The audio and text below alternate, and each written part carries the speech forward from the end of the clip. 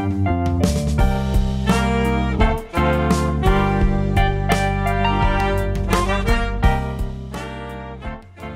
Rollie. What's up, Nicole? What are you doing now that Climate Town is shut down forever? Well, I guess I'll go back to my true love of making billiard video. Wait a minute. What do you mean? I thought Climate Town was doing just fine. Have you seen this new movie, Climate, the movie, parentheses, The Cold Truth, that totally disproves everything we thought we knew about climate change? Oh my God!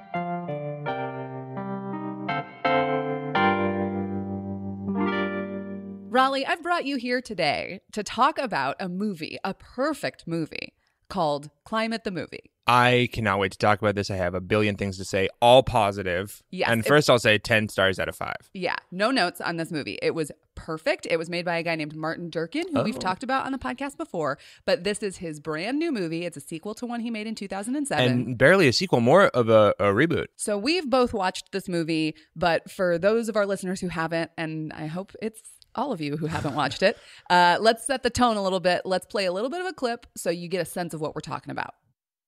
Since the Industrial Revolution, the development of free market capitalist mass production has made ever more goods ever more affordable to ever larger numbers of people.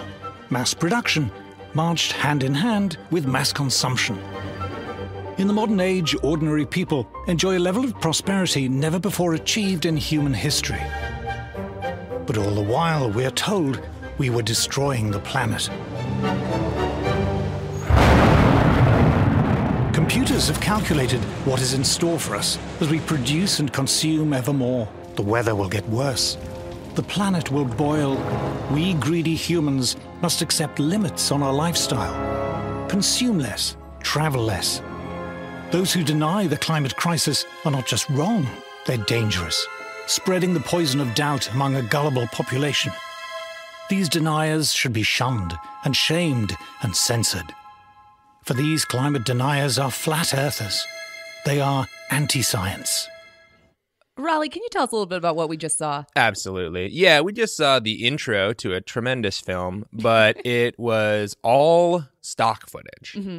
All stock footage from the 1950s and earlier. Yeah, it's a nice looking piece, you know? It's like that's how I would want to edit a video. Yeah, it's a good aesthetic choice. Although if we want to make the point about like mass overconsumption, like you kind of fast forward to at least the 80s and 90s. Like, come on. Yeah, they were. I guess all the like people shopping were shopping in the 50s, and we're like, yeah, that's kind of a quaint way to shop, I guess. Yeah. Yeah. It's also like hitting these very real points with kind of like fake images behind them to make the points seem less realistic. But it was a very accurate portrayal of what is happening currently. Yes, exactly. It does show that they've been listening. They know exactly like what we're saying. Yeah. So I suppose I have to give this documentary credit for being like, well, you at least have listened to our arguments in some capacity. Yeah, I love that it's taking climate change as it's well understood and happened and sort of making it seem so stupid. It's like if they were like, yes, and humans were so obsessed with birds that they built big metal birds out of big metal cylinders and crammed explosive devices into the back of them and then piled into these metal birds and blasted off into the sky. That's what science is telling you is happening. Yeah, they're saying a true thing sarcastically. Yeah, I guess it's a good way to set the tone for this movie, though, because it's like, if you disagree with the first 30 seconds of the movie, you're probably not going to watch it. But if you're already like a denier and you just want a bunch of ammunition, that part's going to land just fine for you and you're going to watch the rest of it. Yeah. And we're talking about it because it came out this year, but also it's fun to see how sort of the same-ish piece of media or a similar narrative has like transitioned from the 2007 version, fast forward 17 years to 2024 and what that looks like now. A lot's changed in 17 years. Mm-hmm. It's really fun to see like what new crackpot theories have bubbled up. And I was shocked to find that it was almost none. It was all the old ones. Yeah, it's very similar. Now, for anybody who didn't listen to season 1 of the podcast, we've already talked about this guy. We talked about him in the It's the Sun Stupid episode. He originally had a movie called The Great Global Warming Swindle. That's right. Which you talked about. Great name. Yeah, Swindle. Swindle. You can't come back from that. Swindler. Fuck. Game over. It's like when Kendrick Lamar called Drake a pedophile. It's like, what do you do? No, nuh-uh. You're done. You're cooked. So for anybody who doesn't know, some people call Kendrick and Drake. Oh, sorry. Some people call Martin Durkin the Michael Moore of the right. Who calls him that? A website I found. The Michael Moore of the right? Michael Moore is a best-selling documentarian. Martin Durkin studied ancient and medieval history at the University College London and economic history at the London School of Economics. And he's produced several other things, both film and on TV, the most famous of which was the Swindle movie. And a lot of his projects have been largely critical of environmentalists. Cool. And lest you think his experience making all kinds of documentarish content lends him any sort of, authority on this subject, several scientists have claimed that he has misrepresented them and cherry-picked their arguments, including one guy, Carl Wunsch. This is what he had to say about the Great Global Warming Swindle. We actually showed clips of the same Australian debunk of that movie in the It's the Sun Stupid episode, but this is one that we didn't cover before. In the original version, joined those complaints. Carl Wunsch, the professor of physical oceanography at Boston's MIT, claimed that he was the one who was swindled and that the filmmakers had misrepresented his views. Well, Professor Wunsch says he clearly told them he believes global warming is real and a serious threat. He was cut out of the version you've just seen, along with other disputed elements. I think I nailed the pronunciation of that name. I was a little off, but for having never heard it before, pretty good. I would say don't go off of what this guy says the pronunciation is. He's In my experience, Australians and Brits do not give a fuck how a word is pronounced. I was studying abroad when Barack Obama was elected president, and my little host brother was like, "So what do you think of Barack Obama?" And I was like, you must have heard it 100 times. Did it sound like that to you? They do call tacos tacos. Yeah, and Nike is Nike. Yep. It's like, put a little emphasis on Unacceptable. it. They're allergic to seasoning, including over a letter.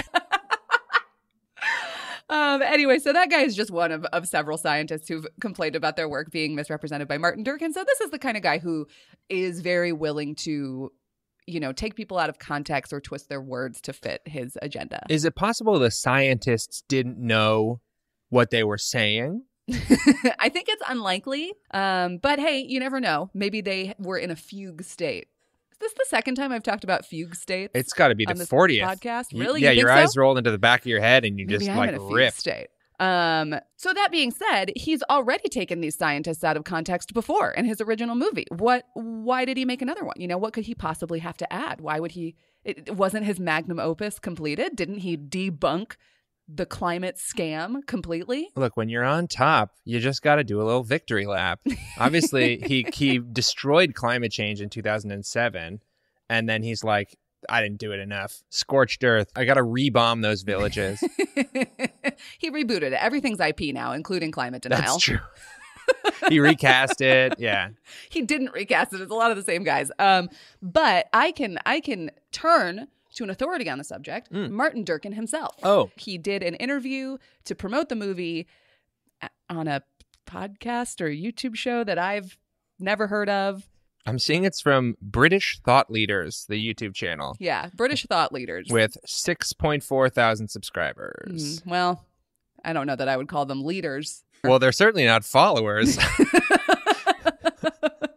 Okay, let's watch this clip of Martin go. Durkin explaining why he made this movie. All right. Yes, it's a climate skeptic film. In fact, it aims to go further than being simply a climate skeptic film. It aims to knock the climate alarm on the head as far as it possibly can, and to arm the people who are sort of... Knock it on the head as far as it possibly can. Sure. Knock it on the head as far as it possibly can. Well, you're knocking it on the head. On the head. Maybe at an angle. Could be at an angle. Rolls off. Oh, this is deep. This is bars. It aims to knock the climate alarm on the head as far as it possibly can, and to arm the people who are sort of intuitively skeptical but haven't sort of got the arguments to hand because they've been deprived of them. arm the people who have feelings about it. People feel like it's wrong. Yeah. And we want to confirm those feelings by any means necessary. You know how facts are important? Not as important as feelings, Nicole. Now, I will say, his mission statement is a little bit similar to the mission statement of this podcast. Which is what? Which is that we're, Get rich yes. off of Soros money. Yeah, exactly. Is that not what you're trying to do? But it is to like, help clarify these really hard concepts to people who like sense intuitively that climate change is a big problem. And the difference is that we're right. Yeah, I mean, I honestly don't give a shit what people intuitively think going into this podcast. Yeah. I just want to tell them what the vast majority of competent scientists have discovered over the years. Yeah. And also do some fun little jokes on the way. Haven't sort of got the arguments to hand because they've been deprived of them by a rather sort of climate alarm orientated media. So that was the purpose of the film. One small thing, orientated is a word that people can use. I can't criticize them for that because it's in the dictionary, but it drives me crazy because oriented is a word. That's true. Orientated. I mean, it feels very British. Yeah. It feels like they invented orienteering. Uh-huh. And then they can throw whatever suffix they want on it. I guess, man, but it's just you orient yourself and then you're oriented. Also, like, is Orient, like, that's the East, right? Yeah, it's you call Asia the Orient. I mean, you don't anymore. Please don't call it that anymore. I do. At one point, the royal you call it that because you're orientating yourself. I mean, do they call them orientatal rugs? I'll tell you this right now. If the Brits call them orientatal rugs, I will blow my brains out. They've done enough damage to how things are pronounced. And to the Orient, if we're being honest. Can't say that. Okay, so that's why he wanted to make it. In terms of like how he was able to make it, the funding source isn't 100% clear. I think it's pretty safe to say that like somebody like Exxon isn't funneling this guy a ton of money. Every source that I found said that this documentary had a pretty small budget. Having watched it, that doesn't surprise me. Our researcher Canute said that he thinks the budget's about $100,000, so it could have been small donors or self-funded. 50,000 of that has to be a Getty Image subscription. There's a lot of B-roll in this. They were pulling from that subscription. They must have gotten a bulk discount on that. Martin Durkin produced the old movie through his production company called WAG, which sold to a French company called Asacha in 2021 as part of like an investment banking style acquisition. So he may have had extra money from that. Fun fact, now WAG is making content like Ancient X-Files, NASA's Unexplained Files, and Strange Evidence, which is a show about CCTV that records supernatural phenomena. Honestly, I love that. More of that, please. Yeah, more of that, less climate denial. So anyway, the point is this is like not a big budget film. It took like, next to nothing in terms of like what features cost to make. And I think that's reflected a little bit in the film quality. Some things are good and then some things are just weird. Like it looks weird. All the interviewees have like way too much headroom and they're looking a little too far off camera. And some of it is like, I think an artistic choice and some of it is just kind of lazy, I think. I think some of it is a visual style that maybe British people prefer. I honestly don't know what like a British documentarian versus an American documentarian or as the Brits call them, documentatarians. But I do know that there was at least one or two of the interviews that seemed very like self-taped. Yes. Out of focus. I've done this for Climate Time episodes. So I like set up a DSLR and I'm like, I use a broom to try to zoom in on the focus. And then I like sit where the broom was. And I'm like, I guess this is it. And then everything is out of focus.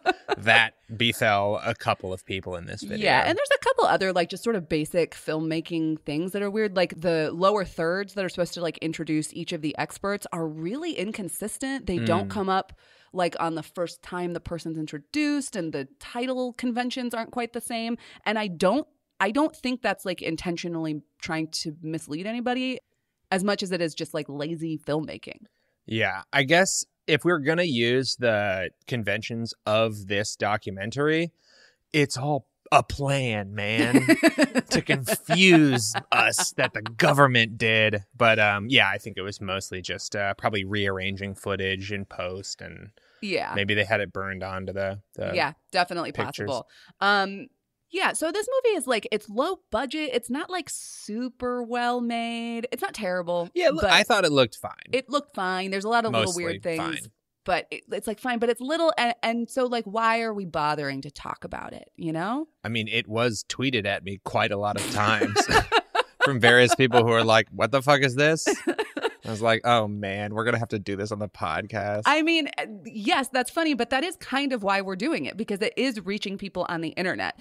It has less mainstream popularity than the previous movie, The Swindle, which was broadcast on Channel 4, which is like one of the main channels in the UK. And according to one review, that first broadcast attracted a, quote, healthy 2.5 million viewers, and who knows how many sick ones. Cut that. Jesus Christ. And so that was released on regular TV. This one was released straight to Vimeo, where it got like 60,000 views initially. But still, there's like a lot of eyeballs on it. A conspiracy account reposted it to Twitter, where it has over. Wait, what? A conspiracy account. Is it called a conspiracy account? No, I don't. I'm not going to give them the traction. Gotcha. And I will note, we did not give them the traction because we just downloaded the MP4 file and then watched the MP4 file separately. A conspiracy account reposted it to Twitter, and it has over 1.3 million views there. Wow. But also, I can't get a good sense of how accurate that is for an 80-minute documentary, because you and I started doing comedy in the pivot to video era, where Facebook was like totally lying about all of your video viewership numbers. Yeah. So I don't know how many people made it through a substantial portion of it, but let's assume all 1.3 million people are individual people who watched enough of it to now have some doubt about climate change. And then there's also over 1 million views on YouTube. There's like a bunch of different versions. It's been reposted a few times. So it's tough to get exact viewing numbers, but many, many people have seen it online. So even though this isn't getting like as wide a release as the original, it's still making sort of small-ish waves in online conspiracy communities, where it's getting enough traction that I think it's worth debunking. It's easy to write this stuff off, but in 2007, even though this kind of thing had more like mainstream, backing behind it, it now has the ability to spread online in ways that just weren't around, or at least weren't as convenient in 2007. You're not watching an 80-minute documentary on YouTube in 2007. That's probably right. Yeah. I mean, also, like, I don't know if this particular debunk is going to convince anybody who is tricked by it, but we got to put something on the Patreon, Rollie. It's true. And it's also, this is fun for us. I don't know. Like, I see That's because you're chair 2 for this episode. Yeah, it was fun for me. I see a documentary like this and I'm like, oh God, the same stuff? Like, how are they gussying up this pig now? Yeah. Let's talk about how they are gussying up this pig now. Hey, it's a pig, but pigs deserve to be gussied up too, Nicole. Tonight our specials are a gussied up pig. Oh God.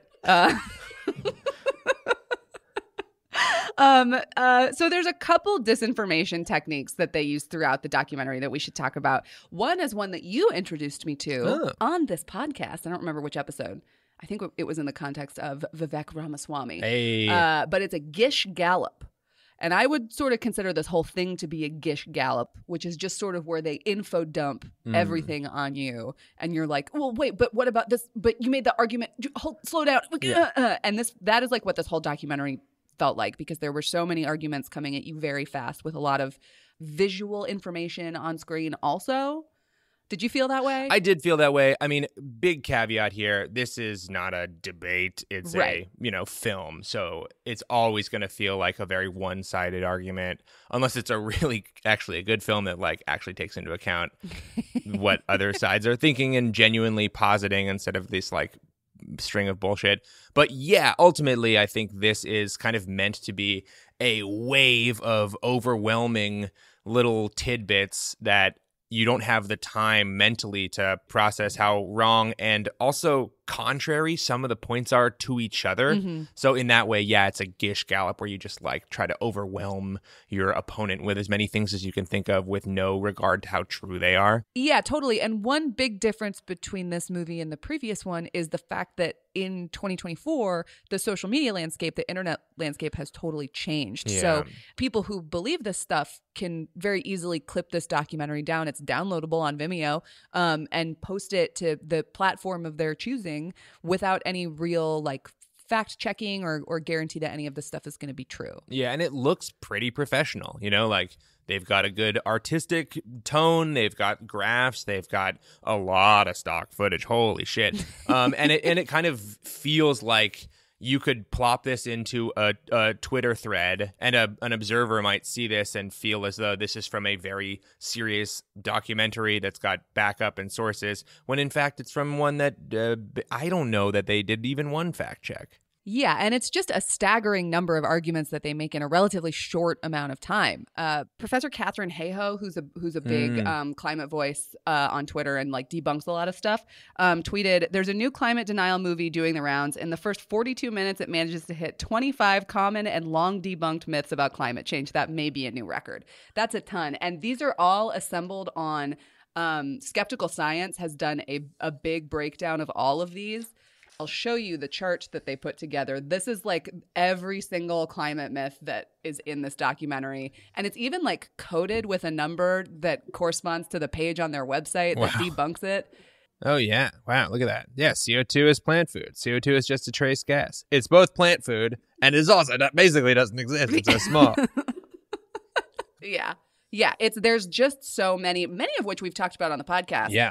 And I think the other thing that it really leans on throughout is this appeal to authority. There's all of these interviews with these mostly older white men. There's 2 women in it, very briefly. Girl power. Nice. And for an example of what I'm talking about with this appeal to authority, they do this a few times, but this is just one of the clips that I pulled. Teaching at New York University is one of these climate deniers. Professor Stephen Conlan is one of America's leading physicists. He was a science advisor to President Obama and both vice president and provost of Caltech, one of the most prestigious scientific institutes in the world. Wow. Yeah. That piano music you're hearing is not randomly inserted. No, it's diegetic. He's playing it. Yeah, the whole this intro of this guy. Professor Ben was surprised that I knew the word diegetic. Professor. Fuck. I'm calling you that. That's the second time I've done this. Ben knew it in his head, and he's like, "Please, Nicole, say this word." And then you said it, and then you got mad at him for being happy. Which is, let that be a lesson to you, Professor Ben. Yeah, this is an amazing way to introduce somebody where they're like, yeah, they say climate deniers are stupid, but can stupid people play the piano? I don't think so.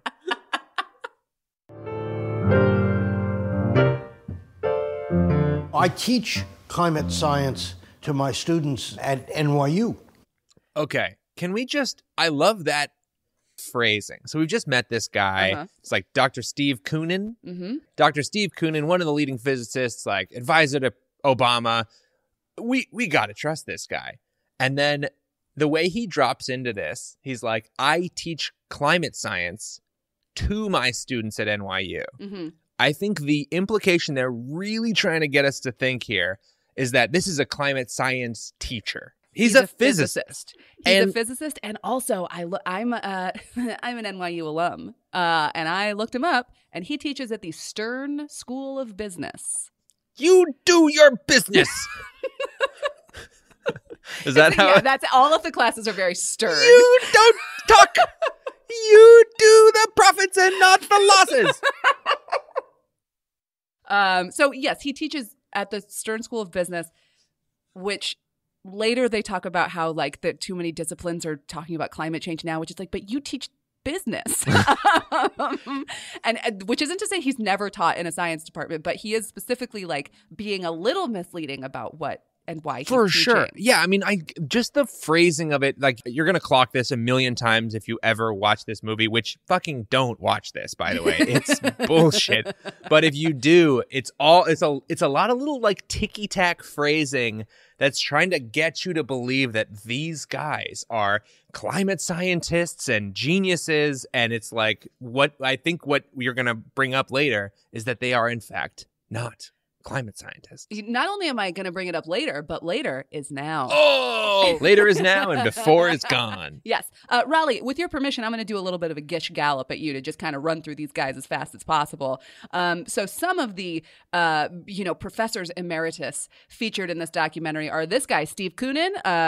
Dr. Steve Koonin. Dr. Steve Koonin, an Okay. NYU professor, theoretical physicist with a PhD in physics from MIT. Sounds pretty credible. According to Naomi Oreskes of Merchants of Doubt fame, he cherry picks and misrepresents outdated materials to downplay the seriousness of the climate crisis. You're also going to see William Happer, a physicist and a professor at Princeton. According to Wikipedia, from 1991 to 1993, Happer served as the director of the Department of Energy's Office of Science as part of the George H.W. Bush administration.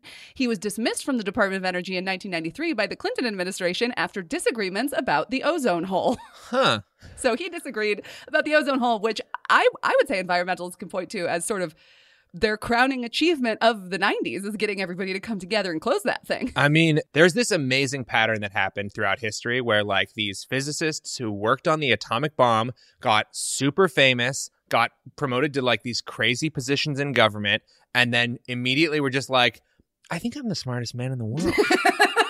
I mean, I saved America with the bomb that I helped make. I think I'm a genius. Now, not all of these people worked on the bomb, but in addition to Koonin and Happer, we're also going to see Richard Lindzen, an atmospheric physicist, John Clauser, a Nobel-winning physicist, Willie Soon, an astrophysicist, Sally Baliunas, an astrophysicist. It is a pattern where so much of it is physicists that I tweeted about it, and I was like, does anybody know why it seems to be like so many of the climate-denying scientists are physicists? And I got some answers that I would love to read to you. Please. Reading tweets on a podcast?